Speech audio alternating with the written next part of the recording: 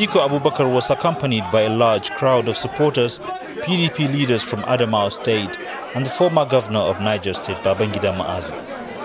Shortly after he was received at the Wadata Plaza, Atiku held a meeting with members of the National Caretaker Committee of the party led by Senator Ahmed Makarfi.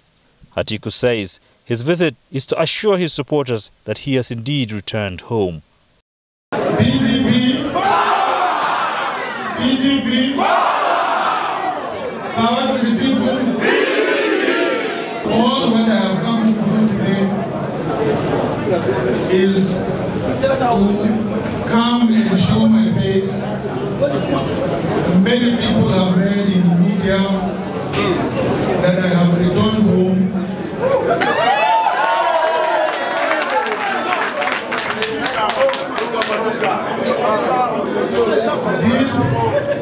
This is the home. He thanked the Makarfi-led committee for working hard to unite the party, appreciating those who stood fast, never decamped, even when it was almost hopeless for the PDP. Now that we have learned our lessons,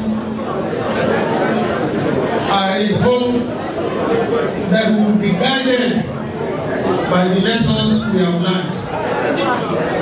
And that is to make sure that we build an all-inclusive party, a party where every part of this country will have a sense of belonging and a sense of participation.